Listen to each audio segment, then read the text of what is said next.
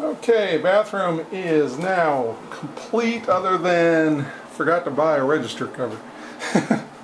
So I'll get one.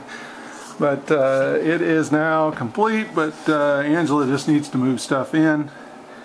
And you can see we got the toilet, the vanity, the little things like taking the glass off of there, and she's got to decide where she wants those shelves and all that.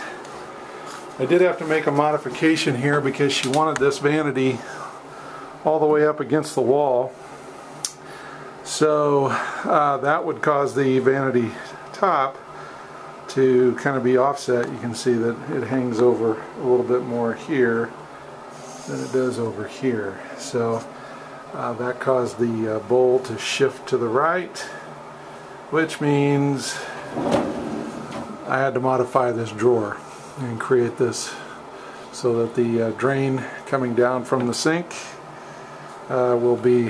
comes down through here, and this allows for the play for the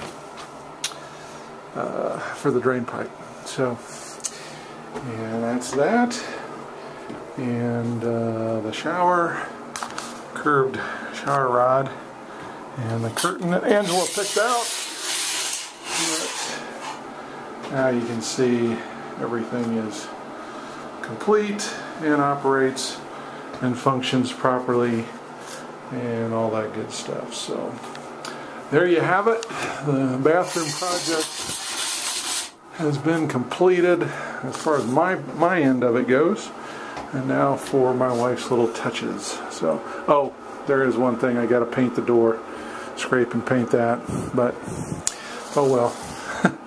We'll do that after the holidays. Anyway, so adios amigos.